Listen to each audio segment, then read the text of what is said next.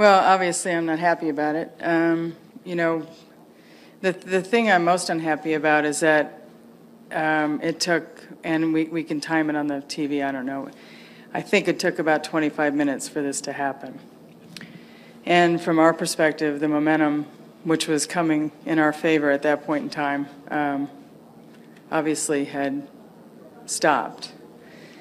And you know, Stacey Lewis, who's very adept at the rules, was quite angry about what was happening, and I don't blame her.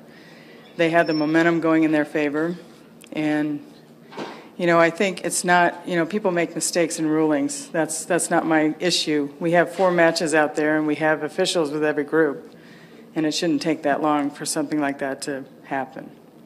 So I think that's my only, and it's a big one, issue with what transpired, is that, you know, not only the momentum of that match, but there were 3 groups on that hole waiting in the fairway.